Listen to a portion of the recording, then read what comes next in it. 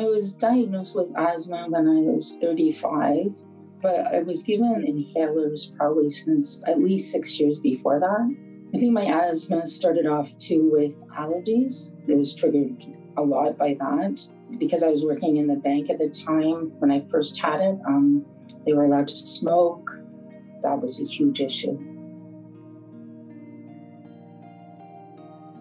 From when my kids were younger, I think there was a lot of fear because, just seeing an ambulance, knowing that it was about breathing, they even asked me, "Are you going to die?" Like just things like that. And just not being able to always do things with them.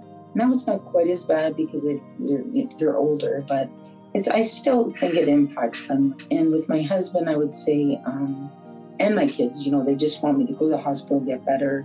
I think they're realizing now, that doesn't happen, but they still would like that, just give her something, to make her feel better, right?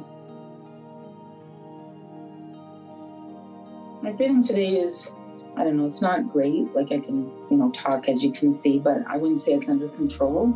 I'm on at least 4 inhalers a day, plus the Valium on top of that, plus Xolair injections. Just by the amount of stuff I can do compared to what I used to do, like even last year, is very limited and I have to go slower. Everything's more of a struggle. I'm very determined, but I'm also being told by, the doctors, the RT, you got to slow down, you got to pace yourself, you got to conserve energy.